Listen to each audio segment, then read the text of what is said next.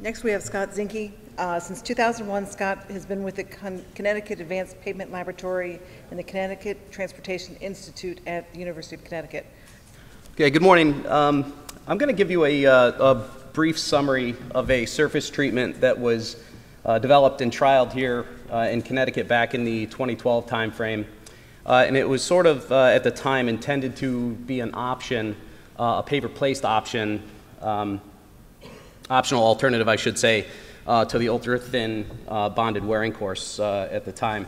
So I'll go through a little bit about the development of the mix itself, its design, a little bit about the volumetrics of the mixture in the laboratory, and then a little bit about its performance and placement, and then ultimately its performance to date.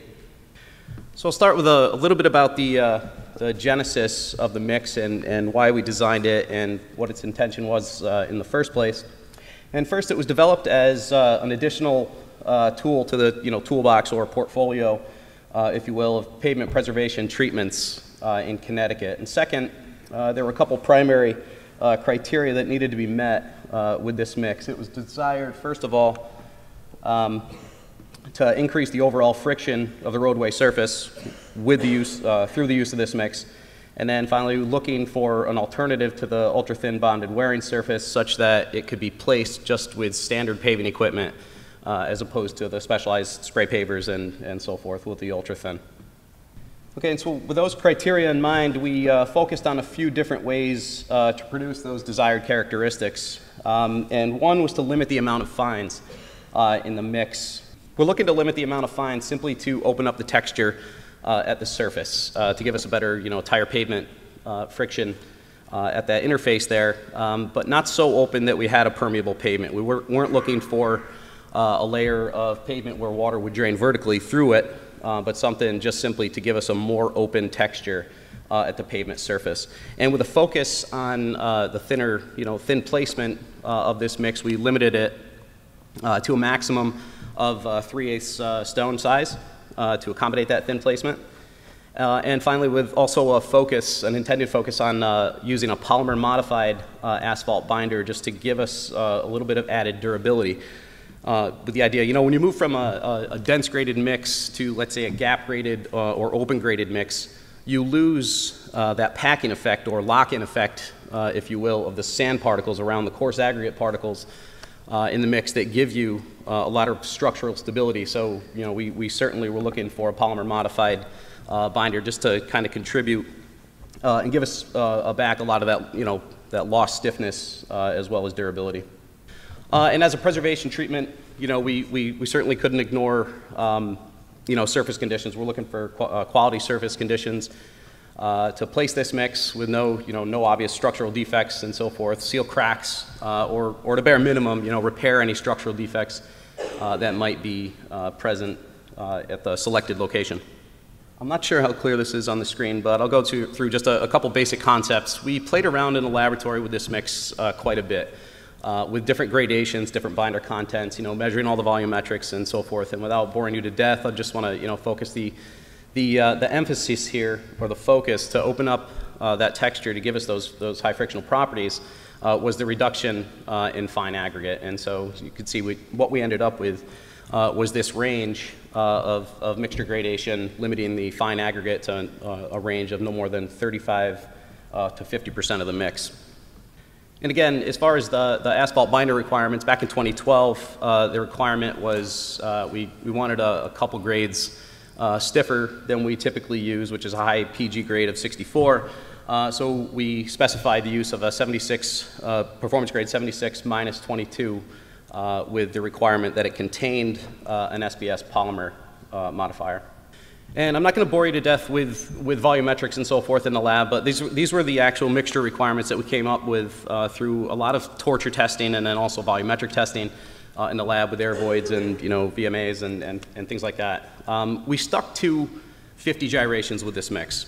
And the reason that we stuck to 50 gyrations was we were concerned with this polymer modifier in the field and being placed at 1 inch. If we went up to 60 or let's say perhaps 75 gyrations, what would actually happen? In the field, would we be able to get down to our design of 5% air voids, and still hang on to that minimum of 6% asphalt content and a minimum VMA of 18%. Okay. And so in addition to that, to preclude, because, on a trial basis, in an effort to preclude any unforeseen problems that, just things you might not expect, at least on a trial basis with this mix when we put it down, we also put in requirements of, no wrap, no shingles, no glass, basically no recycled products. With the nature of the mix, with the elevated asphalt binder content, if you will, along with the, what you're really asking that binder to do, which is it's doing a lot more work in a mixture like this with a lot more coarse aggregate. We were concerned if there was going to be any issues at all with moisture susceptibility, such as stripping or anything like that. We put in a requirement for moisture-induced damage in accordance with AASHTO T283, simply to try to, number one, identify that problem and then be able to deal with it if a problem was identified. So we put in a minimum value for moisture-induced damage. And then with the binder film thickness, the elevated binder film thickness on the coarse aggregate as the mix was designed, we're always concerned about things like drain down as well. So we put in a drain down requirement. I believe at the time, I want to say it was 0.3%. It may have been elevated to a 0.1% higher than that at 25 degrees above production temperature. I'm not quite sure, but it was essentially in that range. And as far as the requirements for delivery and placement go, we put in a requirement for an MTV, material transfer vehicle. And the primary reason that we put that in there is not necessarily that we were concerned about things like gradation segregation. What we were concerned about really with this mix was temperature segregation. Okay? We had concerns about temperature segregation in the field, things that we've identified in the past. Specifically, when you get temperature differentials, when you get these cold spots that end up being undercompacted and so forth, we were then concerned about elevated air voids and perhaps the mixture holding water and so forth, and we didn't want that to happen. So we thought that we might be able to mitigate a lot of those issues with the use of an MTV. And TAC was obviously required. And a final compacted thickness of 1 inch plus or for this trial, 1 inch plus or minus a quarter of an inch. And we put in compaction requirements as well, and I believe these are still in the current provisional spec. On the project, we needed a minimum of 2 10-ton rollers. At least the first one needed to be operated in vibratory mode with the first 3 passes. At a minimum of 12 impacts per foot, and then the final 2 passes in static mode at a speed that didn't exceed 6 miles an hour. Okay. And the whole idea was that this compactive effort would be completed prior to the pavement reaching, getting down to a temperature of 200 degrees and less than 200 degrees, because we were concerned about being able to meet compaction requirements at lower temperatures.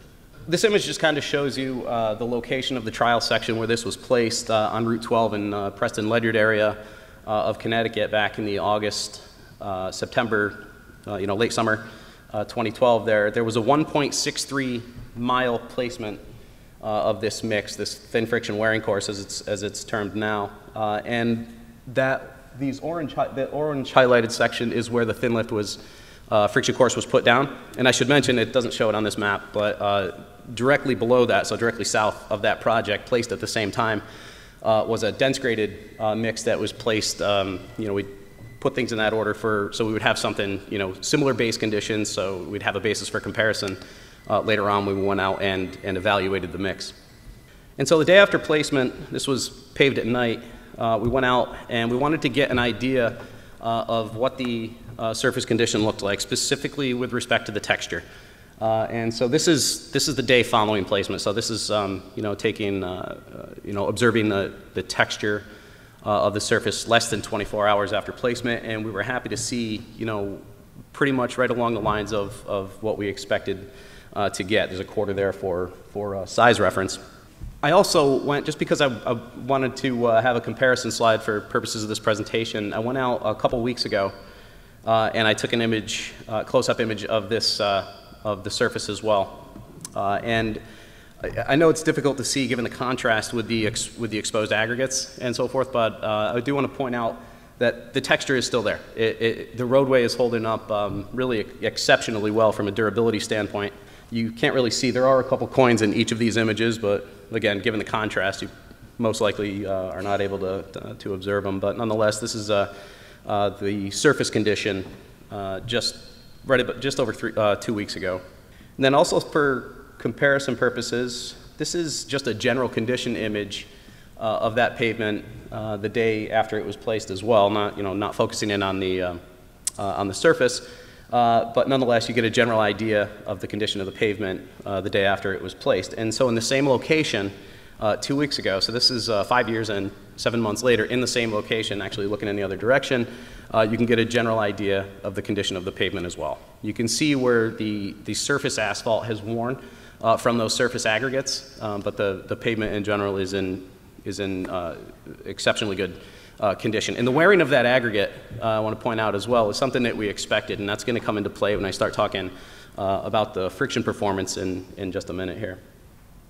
So some general current condition notes. We know that the asphalt has worn from the surface, especially from the coarse aggregates at the surface, which we expected, and that does tend to play into increases in friction that I'll show you in just a minute.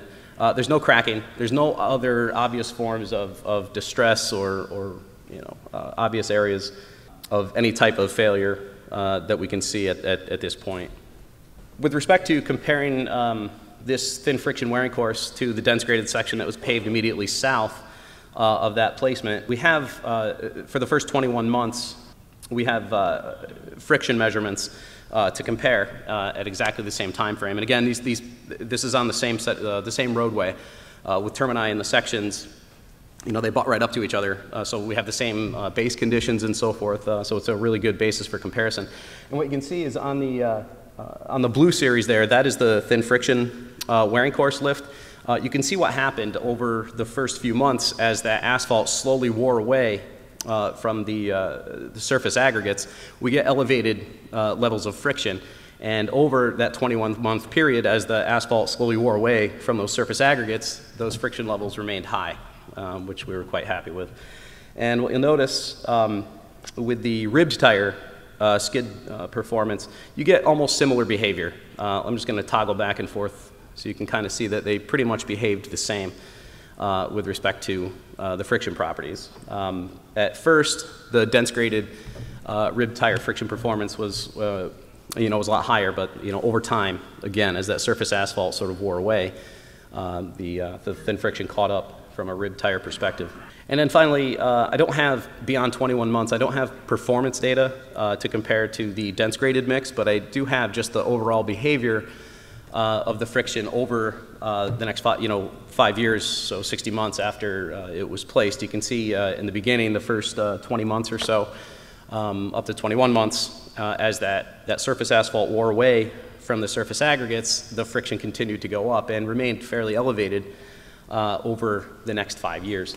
You can see that it slightly trends down a little bit, and I think you could pretty much expect that with any bituminous surface, that with the aggregates, as they slowly wear, kind of over time and polish a little bit, that you're going to get maybe a slight drop in friction, but the numbers are still elevated, to the point where we're still happy with this.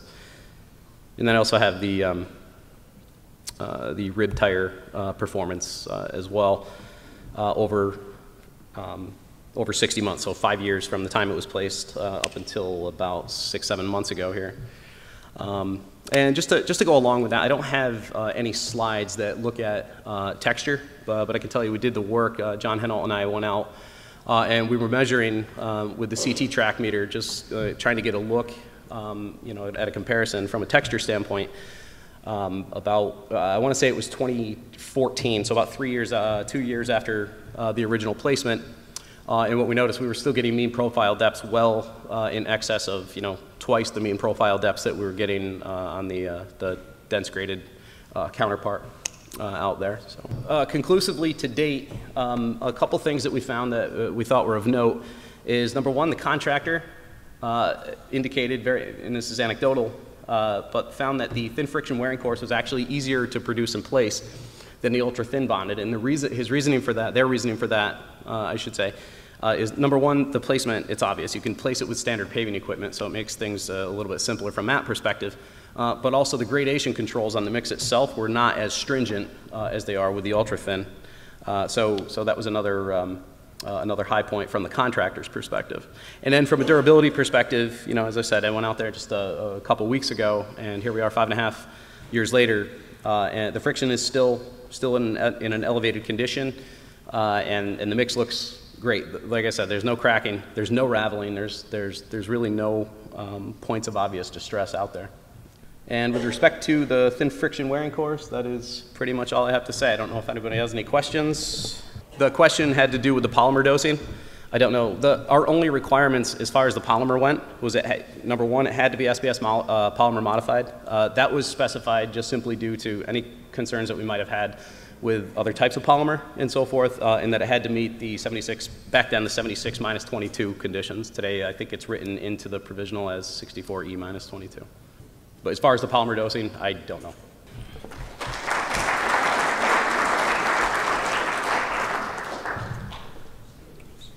The preceding was produced by the National Center for Pavement Preservation. More information can be found on the web at pavementpreservation.org. Additional support provided by Michigan State University.